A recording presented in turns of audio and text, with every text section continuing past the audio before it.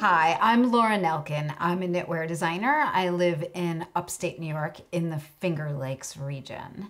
This is a companion video for my latest Lola's Choice kit, Beadic Mitts.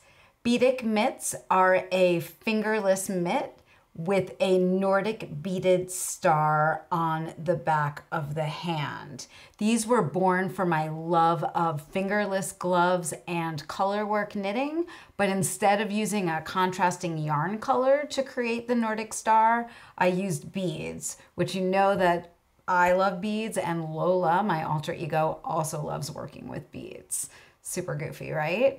So keep in mind that this is a companion video. The pattern is available separately both on my website and Ravelry for Beadic Mitts, and there's also kits if you are a member of the club. And I do have plans for kits to come out at a later date in a bunch of different colors. These are so fun. I've knit so many of them, and I'm excited for you guys to see all the combinations that I've come up with for kits.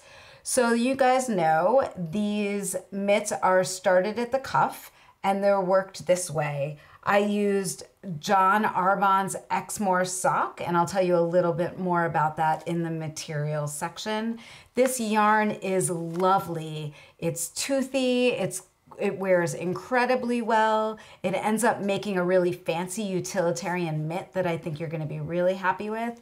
And if you haven't knit with this yarn before, you are in for a big treat. You're probably gonna want some socks out of it too at some point. One thing for you guys to know is that Beadic mitts can be made either with short fingers or they can be made fingerless.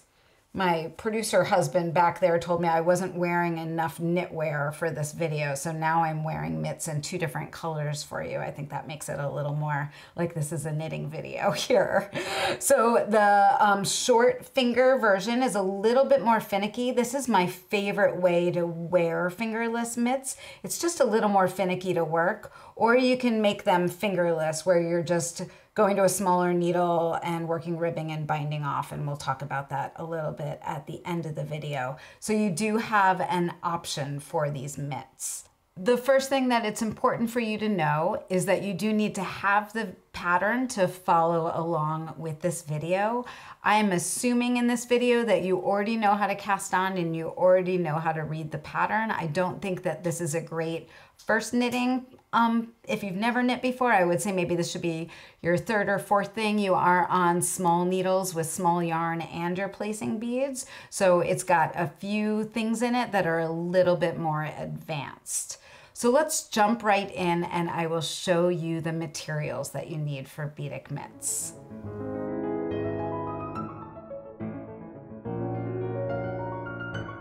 Okay, when we look at materials, the first thing you need is yarn, and you know we all love yarn so much. The yarn that I used for Beadic Mitts is John Arbonne's Exmoor sock. This is a 4-ply sock yarn. It's got 60% Exmoor Blueface Leicester, 20% Corriedale, 10% Zwartles, and 10% nylon.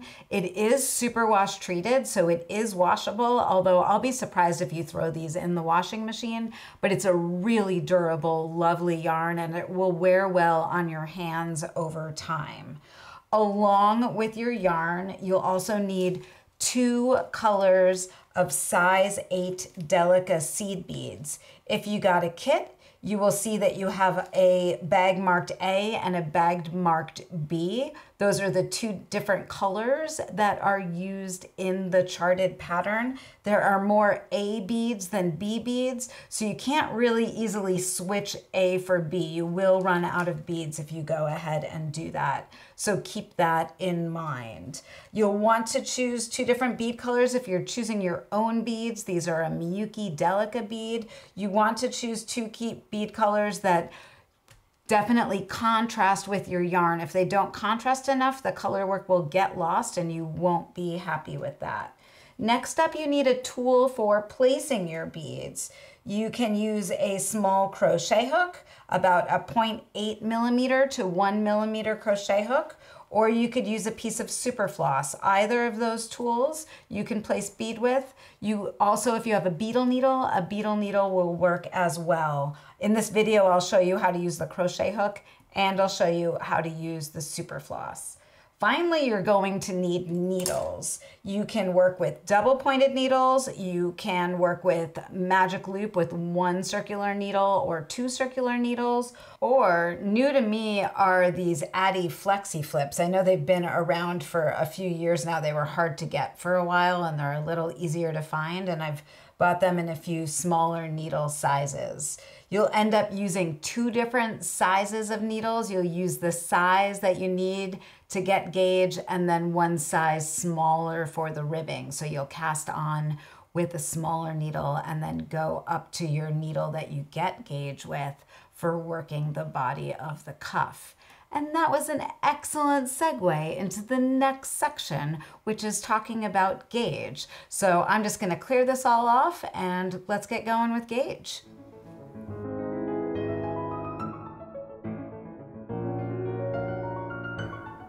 Okay, you know that to have success with your knitting, you want it to fit. And to have anything that you're knitting fit, you need to do a gauge swatch. Beadic mitts are worked in the round. So to make sure that you get gauge, you also need to work your gauge swatch in the round. And I find sometimes when I describe this to newer knitters, I get this furrowed brow. They're like, what are you talking about? So let me break that down a little bit for you. If you work a gauge swatch flat in stockinette stitch, like you're knitting a row and purling a row, you end up with the gauge swatch in stockinette stitch. But if you're working in the round, you're knitting every round. And for many people, their knit stitch and their purl stitch have a little bit of a different gauge. So some people's knitting in the round, their gauge is a little bit different if they're knitting flat. So that's why if something is knit in the round, you should be doing your gauge swatch in a round. I want to teach you a trick for working your gauge swatch in the round, which makes it so that you don't actually have to work something in a small diameter, but you can be working it flat. It's a little bit of a cheat. And I know some of you have seen this before, but this might be new to some of you, and I wanted to make sure to touch on it in this video. So I have a swatch already going here underneath the camera, and I'm just almost at the end of the row, and you can see that I've worked a few rows in stockinette stitch, and I'm just kind of getting it going. And now I'm going to work to the end of this row, and instead of turning my work and purling back, what I'm going to do is take my yarn and give myself kind of a long strand along the back of my work. And then I'm going to go ahead and start knitting. Let's just make sure everybody can see this. Working across the front. When you do this, it's pretty important to cast on a few more stitches than your gauge calls for. In this pattern, the gauge that's called for is 30 stitches by 36 rounds. So I would cast on maybe like 34 stitches for your gauge swatch, because those edge stitches on your gauge swatch are going to be loose and a little bit funky, and you won't want to be counting all the way to the edge of your swatch. So you'll continue and you'll make a swatch like this until it's about, I would say, 4 inches long, bringing your yarn around the back. If you are working from a kit, one of these skeins, there is plenty of yarn to do your gauge swatches and make even the largest size of the mitts. I always tell people to save their gauge swatches just in case they ever have to like repair your mitt later, or if for some reason you need a little bit more of that color of yarn, if you save all your gauge swatches somewhere, then you have a little bit to pull from if you need it. So once you've bound off your swatch, then you will block it in some warm water, just like you're gonna block your mitts when they're done. And then you're gonna let it dry all the way, and then you'll lay it down and measure your gauge. So I'm just gonna do that quickly on the back of one of these mitts that's already done. So I'm gonna lay that down and just pretend this is my gauge swatch. And then I'll grab my ruler and I'll count how many stitches I have over 2 inches and multiply that by 2. And that's how many stitches you have over 4 inches. And remember, you're going for 30 stitches over 4 inches to make sure that your cuff fits. I am really good at segues right now because the next thing we want to talk about is sizing. And I get questions about this, like how do I know which size I should make? What I tell you in the pattern, I'm just going to look at my pattern to make sure I get it right, is that the palm circumference for the size that you're making. And what you want to do is just take a measuring tape and hold that measuring tape around your palm, right underneath your fingers right there, the base of your fingers. And you can see that I'm about a 6.75 inches for my palm circumference. Now, if I want to make a mitt that I'm going to wear without a liner underneath it, I would definitely go down a size and choose the smallest size for knitting for myself, because I know that I want my mitt to fit really well and not be baggy.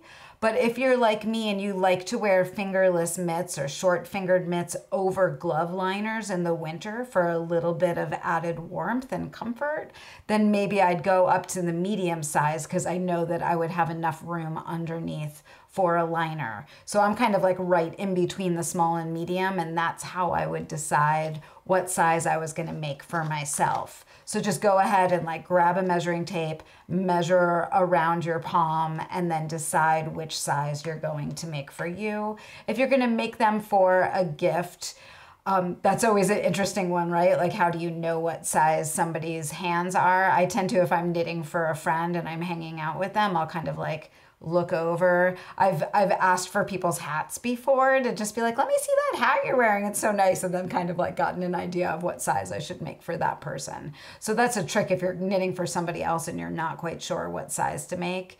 If they don't live anywhere near you, you can always call somebody who lives with them and be like, hey, can you, I don't know, while they're sleeping, pick up their hand and measure it for a second and tell me what their palm measures. So a few different options for getting sizing. Definitely ask any questions about that if you have any. So that's gauge and that's sizing. And the next thing we'll talk about is how to cast on and get you going with your Beadic mitts.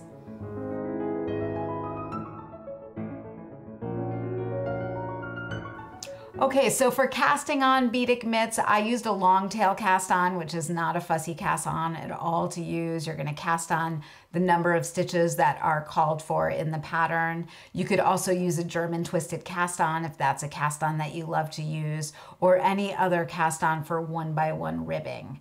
The trick that I love to do, and this is written into the pattern, is after you do your cast on, I like to work one row in my ribbing before I join into the round, because I find it's much easier to not end up with a twist if you do that. And then you'll just use your tail at the end to close up that gap at the bottom where that first row is worked. So you'll just cast on with the smaller needles and work your ribbing. If you know you like your cuff of your mitt to be a little longer, you can definitely make the cuff longer than is written into the pattern. That is up to you. And once you make it through the ribbing, then you will switch over to the larger needle.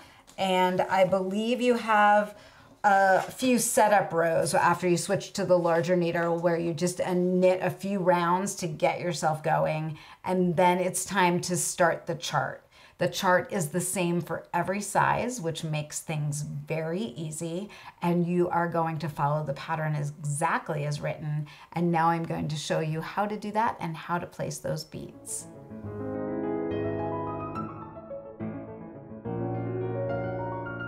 Yay, it's time to start working with the beading.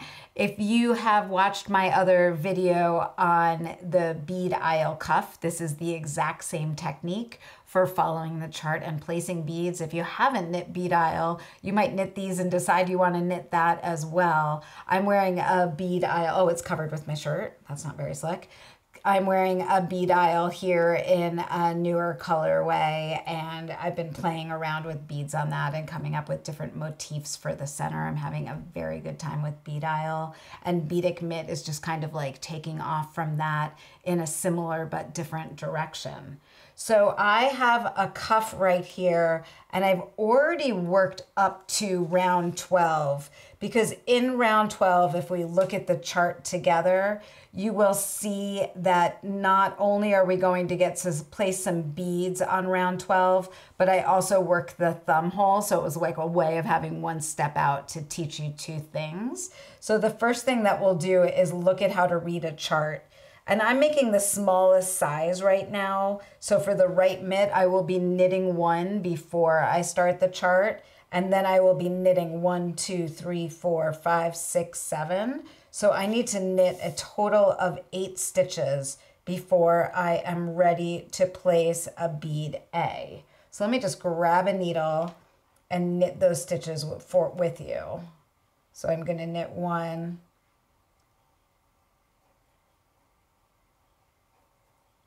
3, 4, 5, 6, 7, 8. Okay, so I am right here on the chart, and a dark box is PBA, which means place bead A. And what I'm going to do is place a bead on the next stitch on the left-hand needle, and then I am going to knit that stitch. So I've got the beads right here. I'm going to take the crochet hook. I'm just going to put it into the bead A so that the bead is on my crochet hook. I am going to go into the stitch on the left-hand needle, slide that stitch off. If you feel uncomfortable, you can pinch right underneath that stitch to hold it in place.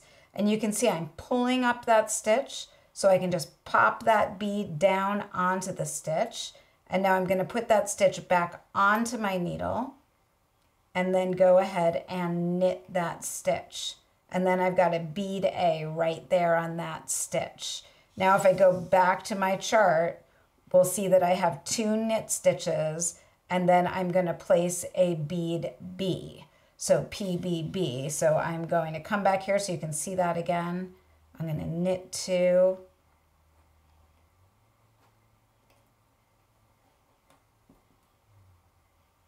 I am going to grab the bead B. I'm going to go into that stitch, pull it up so it's nice and tight, slide that bead down onto the stitch, put that stitch back onto the needle, and then go ahead and knit it. And now I'm going to knit 1 more stitch, and then I need to place another bead B, but I want to show you how to do that with super floss if you've never done that before. Super floss is a little bit more finicky, but it can be really nice if you're out and about and you don't want to have loose beads with you. It comes packaged like this, so you just kind of open it up, and then you will see that you have kind of a stiff tip on one end and then super floss on the other.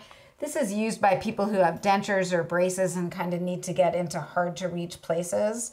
One trick is that you'll see there's kind of this little floppy bit on the end right there. And it's really helpful if you cut that off before you start. I find that it kind of gets in the way if you don't do that.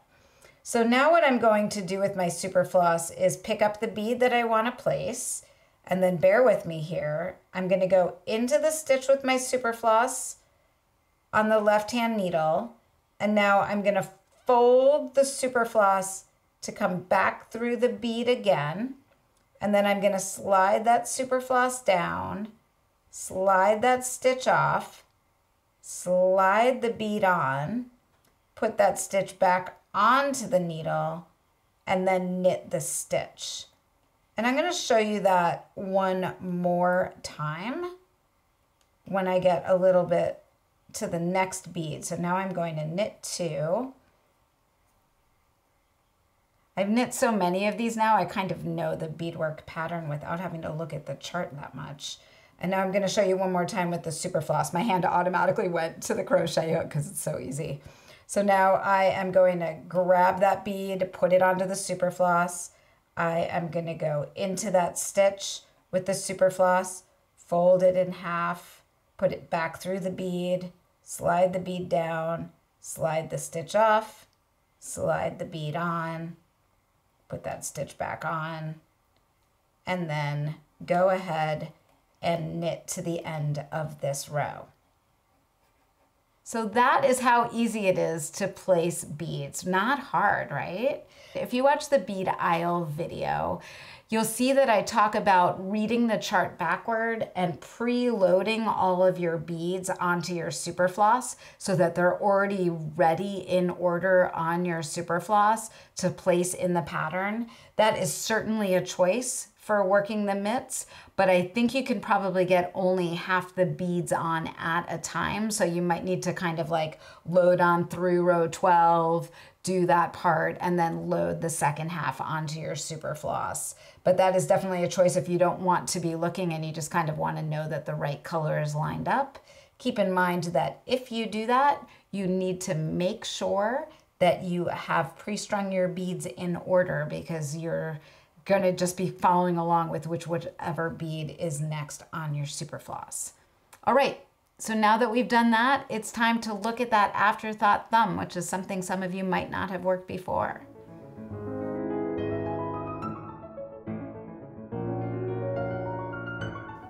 Okay, so there's two steps to the afterthought thumb. There's one step when you're placing scrap yarn when you're working round 12 of the chart. And the second step is once you're all done with the top of your mitt, you'll come back and pick up stitches above and below that scrap yarn to work the afterthought thumb. So I want to show you both of those steps. I am all ready here, ready to work the scrap yarn. And I'm working the smallest size, so I'm just knitting one, and this is on the palm of the cuff. I've got all of my chart stitches on my back needle here. And now I am going to knit 8 with scrap yarn. And you just want to grab some scrap yarn that is smooth and that is a contrasting color to your working yarn, so it's really easy to see your scrap yarn. And I'm just going to knit 8 with it. 3, sometimes I have to count to myself. Once you have knit 8 with your scrap yarn, you can cut your scrap yarn, get that out of the way. And then what you want to do is take all of those stitches and put them back onto your left-hand needle without twisting them. So just get them back on there, and then you're going to go ahead and take your working yarn and knit across those 8 stitches. And what you've literally done is left a little hole with scrap yarn so you can go back and pick up those stitches later. Super easy to do. So now I'm just going to continue on. And what I like to do is once I get a few stitches beyond it, I kind of go to the back side and kind of pull things up a little bit and tighten things up. If you want to, you could tie those two ends together. This piece ended up in the front, so you could like kind of, let's just do this together. Pull that to the back. And then you could tie them together if it's making you nervous. You probably don't need to, but certainly an option if you're worried about it getting pulled out for some reason. And then you'll just continue on through the beading chart, and you'll continue on through the top of your mitt. At that point, when you're done with the beading chart and you have worked the extra rounds at the top, you will decide if you are making your mitts fingerless or with short fingers, knowing that making them with short fingers is a little bit more finicky, but the fit is really nice with little short fingers like this. So if you know that you are wearing these gloves for doing stuff and you don't want anything to be kind of like flopping around a little bit at the top of your hand, these short fingers are lovely, but totally up to you. I always choose these, and then I'm always not thrilled when I'm doing them, but I love the finished mitt, so it's worth it to me. I think most of my testers were like, I think I'll just do this version. They were like psyched to get that done, and I totally appreciate that. So the next thing to show you with that thumb is how to pick up those stitches. And what I've done is made like a little cheater swatch, because it's just so easy to show you guys with a cheater swatch. When you go to do this, you'll use a smaller needle size than you used for your gauge. So you'll use the same needle size that you used for your ribbing. And the first thing that you're gonna do is go ahead above the scrap yarn stitches and pick up the right leg of every stitch of the working yarn above those scrap yarn stitches. So I've got, do I have 8 stitches? I believe I do. And now you're gonna do the same thing below. And remember, you can kind of pull that stitch down if it helps you see it. So I'm gonna pick up the right leg on every stitch below. I believe one of my testers said that she placed a lifeline before and after she worked those scrap yarn stitches to make it a little bit easier. But I find that it's pretty easy to see those stitches and get the needles in. So once you've done that, you can pull out your scrap yarn. I don't love to use scissors at this point because if you snipped the wrong thing, wouldn't that be sad?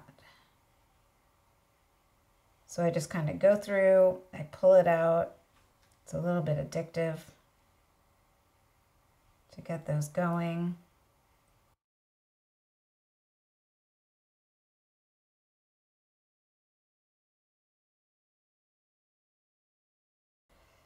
I've got my needles. You can see my little thumb hole there.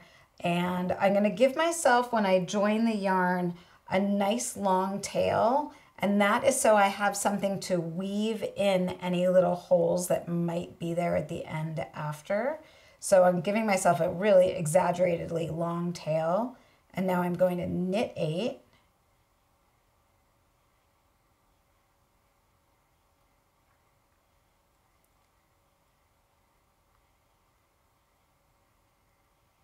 And now I am going to pick up 2 stitches along this little edge right here. So there's a stitch right here I can pick up and a stitch right here I can pick up. And what I like to do for that, actually, because I find it easier, let me see if I can get this lined up to show you well, is there's a stitch right here. I'm going to pick up this stitch right here, and I'm going to pick up this stitch right here. The goal with doing this is to try to mitigate having a hole. So if you want to, you can even knit those through the back loop, which twists them and tightens things up even more. See, there's a little bit of a hole right there. So sometimes I do it and I'm like, oh, I'm not happy with that. And I want to take that piece. So you might find that you try once or twice to see where it makes the most sense to pick up a stitch to not have a hole. And now I'm going to come around to this side and I'm going to knit 8 and I'm going to get really snug right there when I go to knit the 8 off the top. I am like pulling in some extra yarn. Things are getting crazy.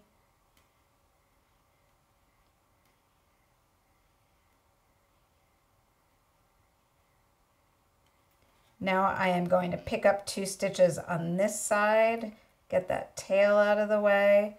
I'm going to pick up this stitch right here, and I'm going to pick up, let's see here. I think I'm going to pick up that stitch right there. There's kind of this art and science to picking up stitches. And I find it's different every time based on what I'm working, and the goal is to just try to close up any holes. So I'm knitting that and I'm knitting that, twisting both of those stitches to get them to be nice and tidy and tight. And now I'm going to work one more setup row where I knit 8 and then I'm going to knit 2 together twice. And that's taking those picked up stitches and knitting them together, and that just kind of helps close that up a little bit more. So you'll go ahead and do that, and then you've got that end to use if you have a hole to close up at the end. So that is how easy it is. Sorry, I miss saying, and my glasses are falling down, things are getting very exciting over here. I miss saying that once you're done working these setup rounds, you are going to go into ribbing for your thumb. So you can see the thumb right here has a little bit of lovely ribbing after you have picked up those stitches. And then you are going to bind off that little thumb so it's nice and tidy. then you definitely want to block your mitts. So let's talk about just kind of finishing up. I want to show you one trick for weaving an end at the top of a finger or the top of your mitt, and a little bit about blocking.